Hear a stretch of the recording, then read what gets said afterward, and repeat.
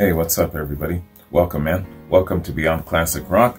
Today, I've got a very interesting reaction for you, man. We're gonna check out some really nice jazz grooves, and we're featuring Steve Reich's Sextet piece from 1985. So it's gonna be a decent half an hour. And I'm really looking forward to this, man. So first and foremost, I want to give a shout out and a thanks to VoiceOver. VoiceOver says, "Hi Wayne, VoiceOver here with a request for your STB Beyond channel. It's a live performance of Steve Reich's piece, Sextet 1985, in 5 movements for 4 percussionists and 2 keyboard players. It's scored for 3 marambas, 2 vibraphones, 2 bass drums, crotales, sticks, tam-tam, 2 pianos, and 2 synths. The duration is about 28 minutes. The style is called minimalism, of which Reich is one of its most famous proponents. Hope you'll enjoy the performance by the Yale Percussion Group. It's brilliant. All the best, VoiceOver." Right on, man. Thank you very much. I appreciate it. Looking forward to it, man. So, without further ado, let's do this, man. And afterwards, what I'll do is introduce the artist himself, the composer himself, and then I want to read a little bit of what the fans have to say about it in the comment sections of this particular link that VoiceOver sent to me. That's really a cool experience to read some of the comments. So let's hit this up. Sextet by Steve Reich, full performance. Let's get it.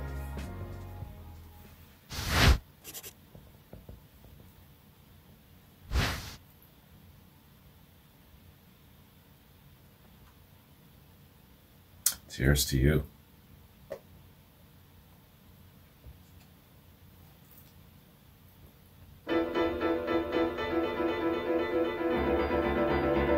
I like it already.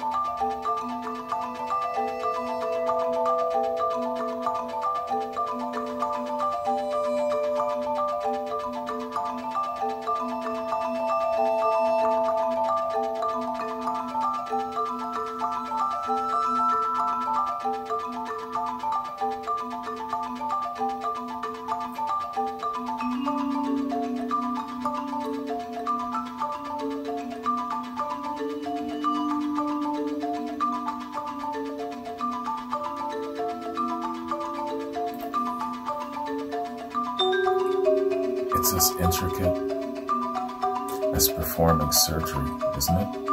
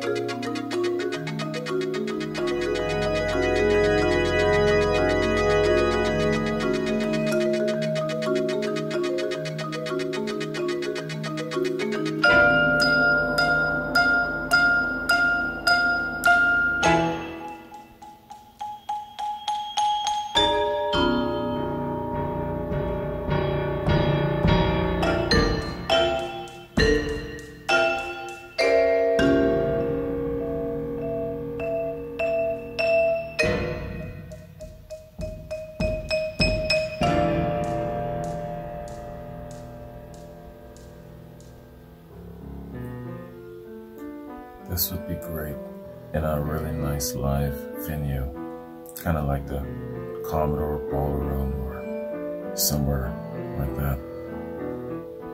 A nice evening out, you know?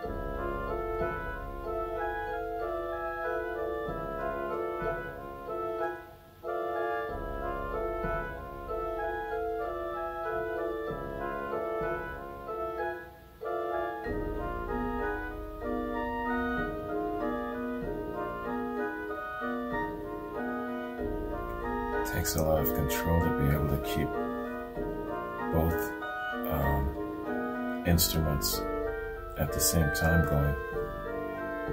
Two in each hand, hitting the right keys.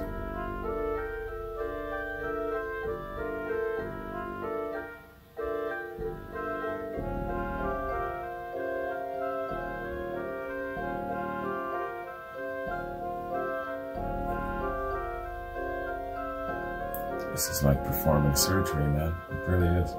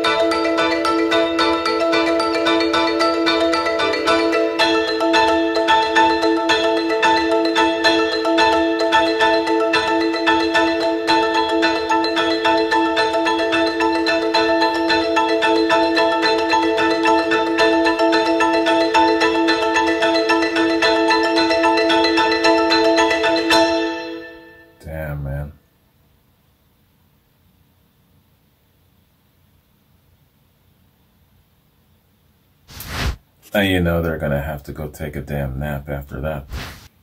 Wow, that was incredible, masterful.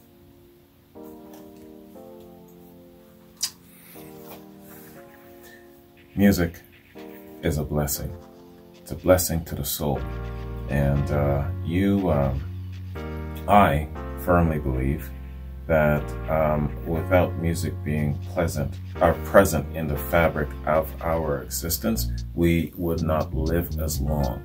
We would ultimately probably cease to exist, going that far. But music is definitely one of those mainstays in our fabric that we need, you know, food, water, shelter, music. We need music, man, and it's definitely a blessing. I firmly believe that we would not live as long as we do without the presence of music interwoven into our lives, man. That's a blessing. Music in its many forms. Fantastic, let me tell you. Let's do this. Let's introduce the great composer of this wonderful piece, and shout out to the Yale Percussion Group. They're brilliant in their own right. Fantastic. Great execution. I'm sure he's very, very proud of that. So let's take a look at Steve Reich, and then let's check out some of the comments of what the fans are saying. It's very, very interesting. Let's focus on the man for now. Steve Reich, Stephen Michael Reich, born October 3rd, 1936, is an American composer known for his contribution to the development of minimal music in the mid to late 60s. Reich's work is marked by its use of repetitive figures, slow harmonic rhythm, and canons. His compositional style reflects his explicit rejection of Western classical traditions, serialism, and interminacy, because unlike these traditions, he sought to create music in which a compositional process was discernible in the music itself. Reich describes this concept in his essay, quote, "Music as a gradual process," by stating, "I'm interested in perceptible processes. I want to be able to hear the process happening throughout the sounding of the music." To do so, his music employs the technique of phase shifting, in which a phrase is slightly altered over time, in a flow that is clearly perceptible to the listener. His innovations include using tape loops to create phasing patterns, as on the early compositions It's Gonna Rain in '65 and Come Out in '66, and the use of simple audible processes, as on Pendulum Music in '68 and Four Organs in 1970. The 1978 recording Music for 18 Musicians would help entrench minimalism as a movement. Reich's work took on a darker character in the 80s with the intro of historical themes as well as themes from his Jewish heritage, notably Different Trains, released in 1988. Reich's style of composition has influenced many contemporary composers and groups, especially in the US. Writing in The Guardian, music critic Andrew Clement suggested that Reich is one of a handful of living composers who can legitimately claim to have altered the direction of musical history. Wow. Now there you go. You call that a legacy? There you go, man. Fantastic. Let's read what some of the comments are saying from this link that VoiceOver sent us. Not only is this one of the best performances of this piece I've heard, but how on earth did you all memorize it? I have played this piece, so I'm aware of its patterns that repeat 4 times, 7 times, 13 times, 43 times, etc. Playing the piece is difficult enough, which you all make look so easy, but playing it from memory should qualify as an Olympian feat. Absolutely breathtaking. Congrats for all your hard work. Right on. It's a very, very great compliment. 552 thumbs up and likes, and 18 replies, and the replies are very, very long, so I won't get into the replies. What I so much like in Reich's music is the interplay between people. There's no stars, they make music together. Yeah. To the folk at Vic Firth who saw fit to record and post this but mostly to these performers. What an absolutely sublime and exceptional composition and performance. Over the months, I've played this over and over, and it never fails to move me. Nice. Feel sorry for the guy who had to play 2 keys for 10 minutes straight. Outstanding performance, nevertheless. Yeah, but that guy was in the zone, man. He is just in it, you know? Really, really loving what he's doing, being a part of the collective. This is one of my favorite videos to watch while I'm flying across the country. It perfectly mirrors the experience, hurtling through space at the same time that it seems nothing is changing, or only imperceptibly so. Yeah, you know, I had visions in my mind of movement, forms of movement, as some of these places are like, you know, visualizing myself going for a long jog slash sprint, or riding in a car, a nice convertible in a summer day, just going, or just activity in general, something like that. And this is the background music for interesting activity, maybe an activity of doing a wall collage painting or something like that, you know. So there's a bunch of things that went through my mind about it. This piece kept me captivated for 25 minutes. Wow, what a great performance. Absolutely. I can't believe I'd never even heard of Steve Reich until today. As someone who doesn't know very much at all about music, it's interesting to see how the performers move between the pianos and the mallet instruments so seamlessly. I've always thought there were quite different things in my mind, but I can see there that they work in sort of similar ways, sorry. I wonder if being really good at the marimba makes you learn the piano much more quickly, or vice versa. Interesting. Anyway, thanks for putting this up. I've really enjoyed it. So that's what it's called, the marimba. It's not the xylophone. I guess the xylophone is just a one piece, and maybe the marimba is just a more complex piece. Beautifully performed and filmed. Totally enjoy the young lady's stage presence and dance-like body language. Really enhances the performance. Yes, she definitely had some really good show, didn't she?